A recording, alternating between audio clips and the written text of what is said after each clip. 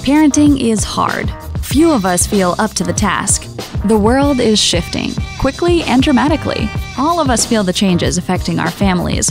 The stress and pressure can be intense. We are here to help sort the good and the bad, provide insight, and bring hope.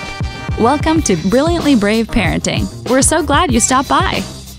Hi, and welcome to Season 5 of Brilliantly Brave Parenting. I am your co-host and partner in crime, Pastor Brad Mathias.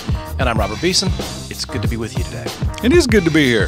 It is. Feeling spunky today. Yeah, you got a little rosy tint to your cheeks. Cold air kills germs. So one of the things that we've been doing recently is kind of getting to know you, getting to know us. And so we've come up with a series of questions. I don't know where you got these, Brad, but some of them are kind of stupid. In keeping with. Well, then I'm not going to admit I might have wrote them. Yeah. Okay. Well, I'm going to ask you to pick a number, and I'm going to read the question. You're going to have to answer it completely honestly, or there will be shock treatment. So pick a number between 1 and 25. 24. See, I threw you. You're expecting a middle pack number. Do you collect anything? I do, actually. What do you collect? They're really odd. My wife's an antiquer. Mm-hmm. And so like 15 years into our 30 years of marriage, I figured out I better start collecting something or I'm going to be the most unhappy, bored husband in tow in every antique mall she drives me to, right? Oh, so you find something in the antique. Yeah, because I got to have something to do in there. I mean, there's some creepy stuff in there. That's a really good idea. But I found these little swords that they used to make at the turn of the century, like replicas of famous swords. Okay. And they're only like 4 inches long, and they used them as like hors d'oeuvre things. But they're like real metal. Like they're not like a throwaway thing. They're like a real expensive thing. And so they're like $25 when you find one. And I collect them. I've got a bunch now. Where do you display them? In my den. Yeah. Really? You have them like laid out, all these little swords? Yeah, I have them on these little stands. I have these little shelves. And my kids know, everybody knows. So, when they find them, they get me one. And they're kind of manly. They're cool. Well, I don't know if they're manly, Brad, but it is cool. I actually like that idea. I don't think I would stoop to collecting Well, and I put them with all my Bibles. So, as a priest, I have all these I see. You're working reference the segue. Books and stuff like that. Yeah. Okay. And so the sword is symbolic of what? The Word of God. So I think it's kind of a manly and pastoral hobby. If it was a regular sword, I would agree with you. But a little tiny, I have one of those big regular swords too. It's a big, Scottish cleaving thing, man. It's like 5 feet long. It's so awkward going to restaurants with you when you have that. I know, really. But at least I don't wear my kilt when I wear it. Okay, that's true. Well, I think that's a great idea. Actually, I'm going to start doing it because my wife likes antiquing too, and I hate antiquing. I know, right? You got to find something. I'm going to find something. Maybe a little Apple sports memorabilia, something. Yeah. There's some creepy dolls in an antique thing. I'm not going to do that. Yeah, there's some stuff in there. I just don't go down those aisles. Yeah. Well, it's exciting to go through life and discover new people that you have a sort of a natural affinity for, right? And it's, then because there are some people in your life like Robert that just grate on you forever. And even if you've known them a decade, they just don't seem to get any smoother on the edges. I'm just here for the money. Just as sharp as they were when you first met them. But today's guest is not like that at all, Robert. He is a very fine man. He's a priest. He's an Anglican priest. And he has written a book. His name is Bob Fabey. He also has his own podcast, Third Space Podcast. And he's written a book, Not My Jesus. So he's our guest today. Welcome to Brilliantly Brave Parenting. Thanks so much for having me. Appreciate it. Glad to have you here. Sorry you had to endure that little banter with us, but it's okay. I forgot my tiny swords. I'll have to make it up. Be honest. Isn't that a little weird? A tiny sword? Yeah. It sounds kind of G.I. Joe-ish. Like, yeah. It is a little G.I. Joe-ish. I'm not afraid of that. I had a G.I. Joe. Kung Fu Grip. I had Kung Fu Grip. Yeah, that's the one, right? Yeah. So if somebody came in, if I was at somebody's house and they're like, "Hey, good to have you here. Come into my office and let me show you my tiny swords," I'd be a little creeped out. That's just a little weird. I don't do that. That would be weird. But if they come into my office, stuck in the cheese squares as you hand them. Yeah, exactly. And who doesn't love a good cheese square? True. Okay. All right, let's get back to our guest today. Bob, sorry for our dysfunction. Robert hasn't taken his meds. Here's the thing. We're dads, right? And we're in the middle of a culture where dads are not necessarily celebrated. They're sort of teased and made fun of and demeaned a lot, especially on television and media. Yeah. And I love it when I get to talk to a dad who's also in ministry, who's written a book and has a podcast and has a passion about this.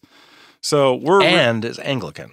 Well, I wasn't going to be biased. But well, no, I love that too. I don't currently attend an Anglican church, but I consider myself an Anglican. We're in good company here. Backslidden. It's, I think what I love about this is that he's an evangelical who also walked into the Anglican faith like me. And me. So we're like the accidental Anglicans, just like. I like that. It's Todd Hunter wrote a book called Accidental Anglican. He's a vineyard guy who became an Anglican priest on the West Coast. Anyway, we have really gone down the rabbit trail. Bob, welcome to Brilliantly Brave. So glad to have you here. Tell us about your book, man. Well, I want to say, first of all, it's great to be here. I'm grateful for you guys having me, and I do feel a kinship, regardless of whether or not Robert worships in the proper church. So the reason I hope that was okay. No, touche. So the book is written to try to help Christians not lose focus about what they are keen about. And like we just went through an election cycle, for instance. And so the book title is germane. It says, "Not My Jesus." And it's a way of saying, look, people want to co-opt Jesus into all of their arguments about, anything on social media, who they vote for, et cetera, et cetera. And the whole point of the book is to try to get Christians back on track in terms of doing what it is that I think that God would have them actually really concerned about. What motivated you in your personal life to go, I got to jump into this? Because I agree with you that it's important to kind of reorient. But what got you to the place where, like, I got to write a book about this? Yeah, it was as a pastor, obviously, I'm in the lives of people around me, and just kind of watching the fear and the anger and the distraction that people have in conversations, obviously on social media, but also, just sitting across from them, over a cup of coffee and hearing what are the things that are taking up their time or their thoughts or their energy. And I keep thinking, this isn't what Christ would have for us. And then I saw Talladega Nights, and I knew right away. You don't even have to finish that. 8-ounce, 6-ounce baby Jesus that I had work to do. Dude, baby Jesus. Oh man, I almost fell off the ledge there. So one of the things that I love, and as a pastor as well, it's a temptation. I live in the Middle Tennessee Bible Belt, where if you're not a Republican, you're not really a Christian or American. And I'm not a Republican. I'm a Christian. And so I love the idea that you're sort of going after this issue where people are trying to manipulate God, it sounds, into their own image. And that was sort of what got him killed, right? That was the Sadducees and the Pharisees. Neither one of them could churn him, and so they had to get rid of him. Right. Yeah, and as a matter of fact, I mean, I see great parallels between who we are today and how people behaved in the first century. So I don't really blame, I'm not a Pharisee hater. I'm not you know what I mean? The way that I think about it is Jesus was walking along doing ministry and preparing to take on hell, sin, and death. And people came up to him and said, "Here's this coin. Should we pay taxes to Caesar?" And Jesus was kind of like, well, whose image is on the coin? Well, then give it to them. Don't get it twisted. Or when he was they tried to drag him into the Hillel Shammai debate about marriage and those kinds of things. And Jesus was like, look, this stuff happened because you guys were hard-hearted. Like, don't get it twisted. There's something that I'm here for, and there's a job that I'm trying to do. And as a matter of fact, if you say you are with me and in me, and I am in you, then you have a job to do as well. And it doesn't look like getting angry and freaking out and acting as if the sky is falling when your candidate does or doesn't win. Well said. Yeah, absolutely. One of the things that can challenge parents is this idea of reflecting love to people you don't necessarily agree with. And your kids are watching that, It's sort of the Archie Bunker thing for the older among us, that you have influence just by the way you respond to a television ad or a content on TV.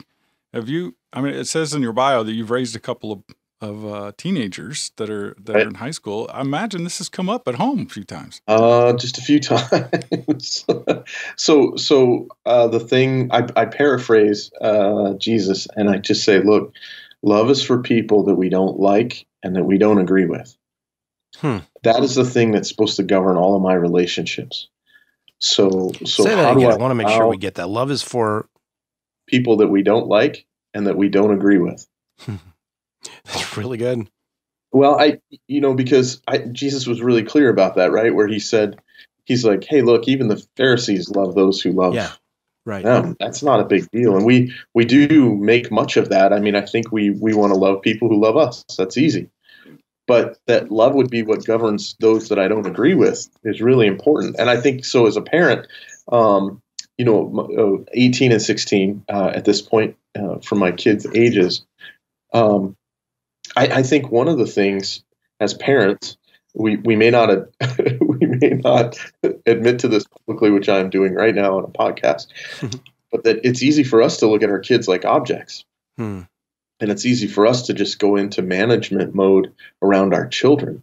And instead of viewing them as somebody who is caught up in the story of Christ and whose God is writing their story as we are with them, and we have the privilege of being in this particular season of that book with our children, that it's easy for us to say, they didn't do what I asked them to do, doggone it, or they're not getting the grades that I blah blah blah, and we just wind up thinking of them as projects, or something else. So I think this idea that other people are objects is a really important piece to how we think about ourselves. Does God view us that way? Absolutely not. And then 2, do we view our children that way? Absolutely not. And then 3, how can we view other people as objects of love versus objects of scorn or those kinds of things? So it comes up a lot, whether it be a boy or a teacher or a coworker or something like that. With my kids, and they ask questions about, this is how this made me feel, and so, trying to teach them how to differentiate between who the person is and their behavior is challenging, as I try to do it myself. So I want to park there for just a second, if we can, and unpack that a little bit, because I think it's so important. This idea of treating our kids and other people, but we're talking about kind of parenting here. So, in this instance, treating our kids like they're projects. I find myself, trying to modify behavior so much and like disappointed on certain things. And how do you practically, if you're seeing an issue, kind of walk us through some practical application to what that might look like personally, if you don't mind, Sure. with your son that may bring home some grades that you've talked about this a million times, and it's still, he assures you everything's good. And then you get the report, or you go online, you're like, you know what, there's all kinds of stuff. And it's hard to not jump in and just want to correct. And right, yeah. So yeah, for sure. So, basic principle for me is that when somebody's repeating themselves, I don't believe that they think that I've heard them. So if I hear somebody saying something over and over and over again, then I go, okay, how can I speak to them so that they understand that I've heard what they were saying? Or if somebody raises their voice, I automatically assume that they don't feel heard because they're raising their voice. And so I have to figure out a way to hear what it is they're saying. And the same goes for my children. Just because I've said something 1,000 times doesn't mean they're hearing me. And so I can't make them share my concern for their grades, for instance.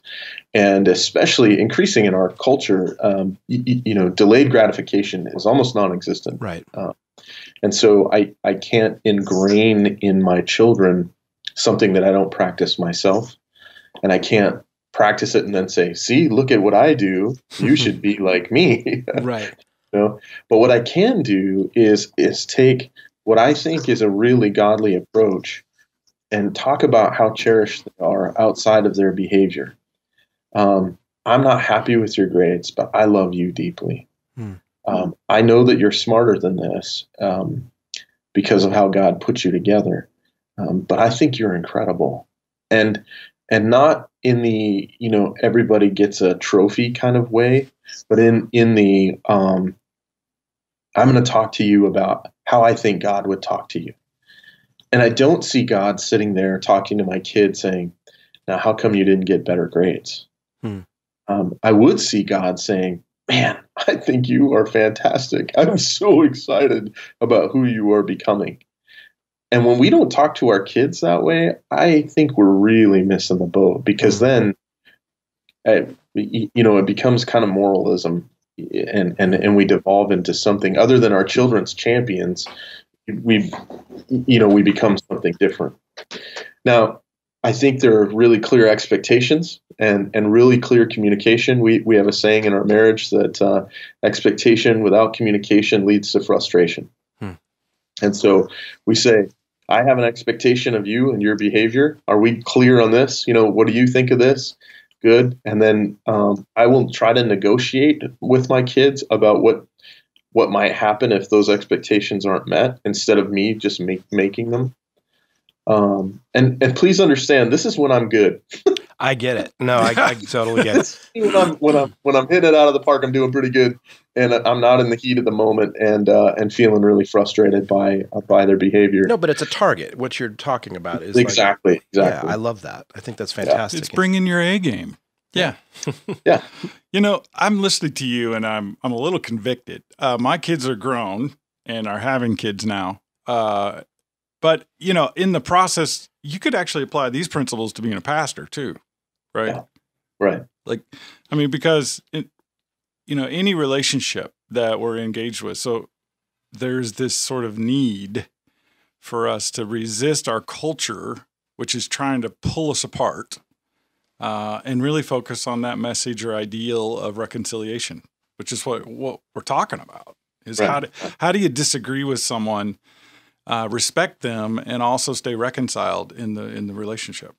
Yeah, and as a matter of fact, so it's interesting. So I wrote this book, and there's a whole piece in this book about othering, and I really feel like that idea of making somebody else an object really is germane, basically across the board in every relationship that I have. So I don't care if it's my children or my wife, or it doesn't really matter. I think that objectification in kind of all of its forms is part of the problem. So when I remove somebody from the story that God is writing in their lives, and I just assume that's not happening, or I act like it's not happening, then I really think I'm violating what it is that Christ wants to do in and through them.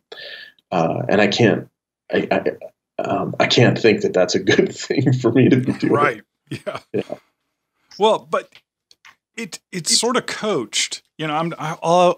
I listen to satellite radio a lot because I drive all over the place, and one of the things that I flip between CNN and Fox News, mm-hmm. and you get radically different takes on the same events. Right. And the objectification idea is really helpful to sort of unmask what's really going on. Yeah. Because both the conservative and the liberal views of our current events, they're using us as pawns, objects, to sort of get to their desired outcome. Yeah, exactly. Well, and so, whether you think the monster is capitalism, whether you think the monster is power, whatever the monster you think is behind all of those things, I look at Ephesians and say, we wrestle not with flesh and blood, but against rulers and principalities and powers. And so I can't make a person the object of my disdain. I can disagree with their behavior, but I can't make a person that thing. And so when I think about when I politics, pastoring, it doesn't matter for me what I can do is try to make really wise judgments about, like, well, that's not behavior that I value. And so I don't want to condone that behavior, versus that person is a, blank, fill in the blank, whatever. Oh, you're a liberal? Well, that means X, Y, and Z. And for me, the kind of the part of the book that I think is, kind of the pivot is that Jesus was really clear. He was really clear about calling people on the carpet about their behavior, and even judging them like crazy. And it's okay for him to do that because that's who he is. He's the Messiah. So he has all the right to do all of those things, but we don't. Either we allow him to do that, and then so Christians, I think, get it twisted where Jesus says, I'm the judge, you love, right? Mm-hmm. And what we want to say is, I want to judge, you do the loving. And it's wrong. It's just altogether wrong. And so I think the more that we can say amen to Jesus saying, love me with all you got, and I think by extension, learn how to be loved with all you got, then love your neighbor and love your enemy. I think if Christians were actually really wrestling with that in creative ways and having great conversations about what that might look like, instead of, their third study on Ecclesiastes for 17 years, whatever. But it would look different, I think, and we would change the dynamic between how we engage the culture and how the culture engages the church. Man, I love that. The via media, this idea of a middle way, is steeped in the traditions of the church that go back hundreds of years. This idea that Christians are to be a bridge between our culture and Christ is kind of a cool idea. And as I'm listening to you talk about that and thinking about how this would fit in a parent's mindset, we are, as parents, we're often caught trying to play the role of the Holy Spirit or God in trying to convince our kids what's right or wrong. And we really can't. Like, we don't really have that power to transform a heart. All we have is the ability to model it, right? Right. And when they're young, you enforce the rules to keep them safe. But at a certain point, especially in the teen years, you really become the illustration of the point. Right. That's exactly right. And I think it's hard, at least it has been in my life. And, I have a teenager and then 2 adult kids now, biological, and kind of detaching. I think you said it, you nailed it when you talk. We objectify everything. Like, we play the role of Holy Spirit, champion, God to our kids. Exactly. And like, we forget the fact that in context, they're another life, an extension of God, not an extension of us. And I mean, I know that, yes, they are an extension of our family and there should be roots and blah, blah, blah, blah. But like, from a mindset standpoint, realizing that God is writing their story, which is different than our story. We play a role in it, but we are not the primary, like, we're not the author. We're not the author. Yeah, exactly. Right. And I think we as parents sometimes get mixed up exactly doing that, thinking that we are the author and finisher of our kids' lives. And it's hard to step back and start relinquishing a little bit of the, the control with our kids. But you're meddling now, man. It's true. I mean, we have expectations. He had a quote earlier. I think I wrote it down right. Expectation without communication leads to frustration. And I know he said that in the context of relationships, but man, I'm thinking I have that vertically. Like, I have frustration with God when he doesn't do what I want. Yeah. So, I have expectations without communication. It's just a one-way thing where I'm just telling him what needs to be done. Yeah. And how does that work for you? And not so good. Yeah. And, that's another podcast, but the 2x4 of love comes out and Brad gets educated. But at the end of the day, parenting is this sort of pendulum swing, I think, for a lot of people, where you really sort of get this for a little bit and you apply it and then it sort of fades and then you're scrambling again. I don't know. there's such encouragement to hear you lay out these principles so well, Bob, because what you're challenging us with is to really move away from our culture's way of looking at relationships and re-immerse ourselves in the way Jesus looked at relationships. And for our audience, that's most important with the way we interact with our kids. That's right. Mm-hmm. So I think what would it look like if our kids knew without a shadow of a doubt that we were their biggest champion, and that we actually were cheering them on, not from the weird soccer parent standing on the sideline, Johnny better, whatever, but more like deep communication around how much they're loved and cherished. And that I think one of the things we can practice as parents is to say to our kids, look, there is nothing you will ever do to keep me from loving you, ever. And so grades, relationships, it doesn't matter, right? I'm not going to parent out of fear. I'm going to parent from a place of deep love, because I think our responsibility is to actually model the love that God has for us to our children. And it's easy for us not to do that. Yeah. And that would be the goal. Yeah. And it doesn't take a lot of foresight to see that if we're raising kids that really truly get this, they're going to have a much easier time believing their Heavenly Father is like that. That's right. Because so many people struggle today believing that their Heavenly Father could love them. Yeah. Myself included. I think that is one of the greatest challenges to our faith, right? Mm-hmm. Absolutely. Everyone believes God loves the world, but they don't really believe they love us. We can believe him for all those other people, but if they really knew how I was. Yeah.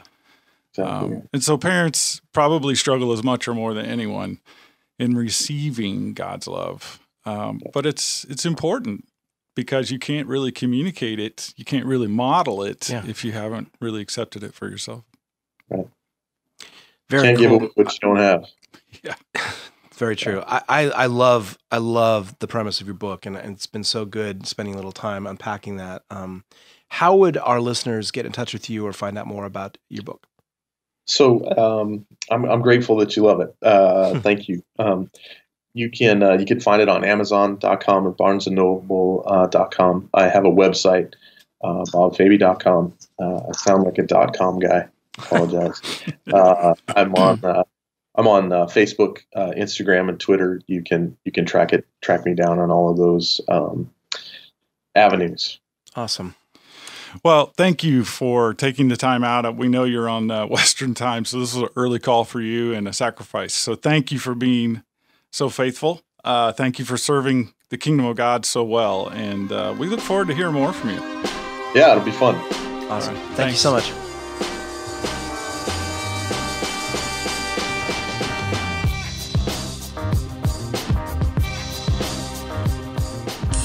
What our kids believe is going to define them for a lifetime. According to George Barna, by the age of 13, what a kid believes is what he'll die believing. For parents and for pastors, that's a frightening experience, especially if you've got an 11 or 12-year-old. At the I Shine Ministries headquarters, this became a huge priority in the last year. We partnered with the Tween Gospel Alliance to bring you a brand new resource known as the Shock and Awe Study Guide. And I'm here with one of the co-founders of this entire program, Robert Beeson. Can you tell us, what is the Shock and Awe Study Guide? It is awesome. More than that? Yeah. Okay. The Shock and Awe Study Guide is a super cool thing that either a parent can do with their kid, or a youth pastor can do with their students, or a children's pastor can do with their students. And here's the cool thing about it. It is apologetics for kids. So it's the really huge evidence and thoughts of apologetics wrapped in a way that is really tangible and simple for kids to understand, answering 4 primary questions. And they are, what if there's a God? What if the Bible is true? What if Jesus is who he said he was? And what if I'm part of that plan? And we believe if you can answer answer those 4 questions, and you are drawn through evidence proving those 4 questions, that really it's gonna establish a pretty unshakable foundation of faith. That sounds very helpful, especially if you're a parent or pastor and you're concerned about the condition of your child's faith, what they believe, what the voices of culture are telling them. If that's you and you're interested, go to ishinelive.com and check out in our web store the Shock and Awe Study Guide. It has a digital cloud video base, so it's 4 studies in a small paperback volume for $9, and it has 4 videos that go with 4 studies. It can be done in a weekend, it can be done over a month, or it can be done bi-monthly, however you need it. It is a fantastic resource that I have used as a pastor in my own home church, and I have been impressed. So check it out. Check it out. Well, Robert, that was a fun sort of... Like meeting another brother. Yeah, it is. I didn't know I had another brother. Yeah, I didn't know it. Yeah, there's so many interesting parallels and interconnections there with people that we both knew, and yet we'd never met. Yeah. So that was kind of cool for me. He's great insight, super simple, but complicated to put into action. You know, like this objectifying of people and our relationship with God. I think it made me think. I mean, I've been reflecting about this kind of thing, you know, viewing my kids as projects rather than people. And I think he helped clarify a couple of things and gave some real practical tips on ways that we can engage our kids. That was a really good conversation. Yeah. It's one of those things where you can tell he's a deep thinker. I mean, he's fun and he's kind of congenial, but at the end of the day, he's thinking about these things. Yeah, absolutely. To write a book like that. And authentic. I mean, you can tell he values authenticity with relationships and with his, spirituality and everything. So that I can't wait. I haven't read the book yet. I can't wait to read it.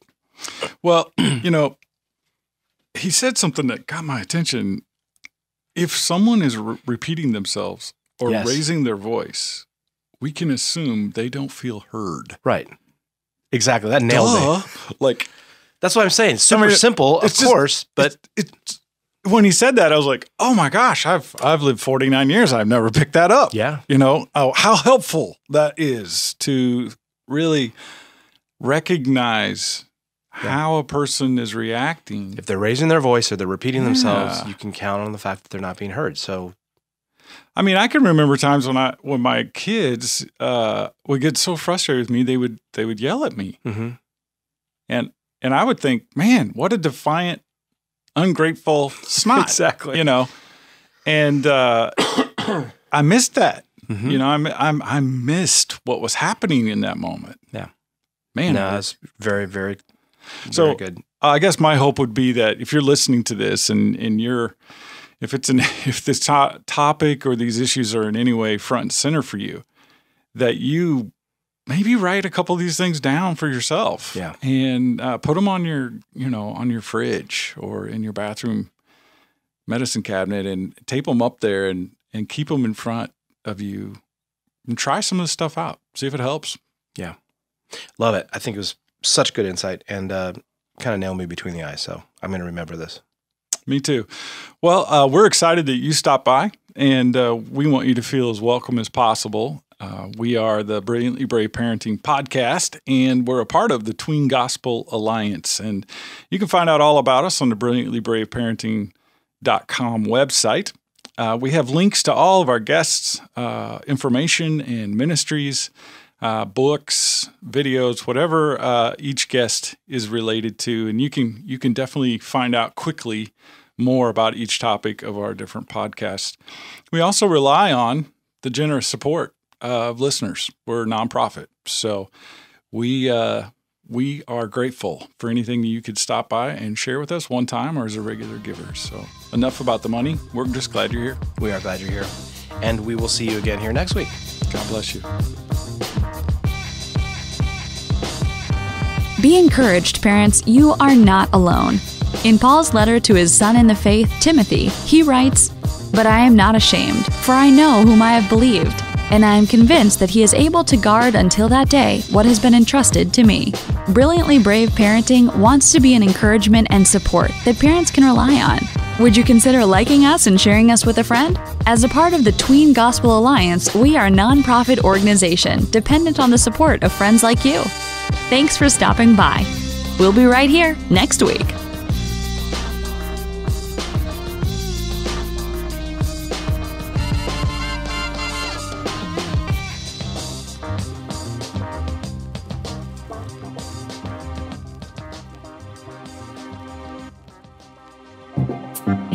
Well, we're very excited to announce a partnership with the guys that we know from Boise, Idaho, Robert. Yes, we are. New release today. They're fantastic. Very, very relevant for what's going on. If you want to discover new music in the Christian realm, that's kind of the only place to go. Yeah, and not only do they have amazing music and amazing reviews and just a lot of information about Christian artists, but they are creating with us a brand new devotional product. Call it IRL Resources. Do you know what that stands for, Brad? I found out. You did? What does it stand for? It stands for In Real Life. That's exactly right, Brad. Very good. In real life, because a lot of times we have these standard devotionals that we see, and we thought that it would be kind of cool to use their expertise in Christian music, couple that with actual scriptural and devotional thought that digs you deeper, not only into the song, but incorporates it into real life. And so it's a very vibrant and very awesome resource for families and for pastors. Yeah, and so if you have a preteen or a teen in your home and you're looking for a new devotional to do weekly, we have a digital subscription online at irlresources.com. It's very inexpensive. The first study is free to check it out. There's nothing to lose. You should go there and see what's the latest thing in Christian devotional. Absolutely. You won't regret it.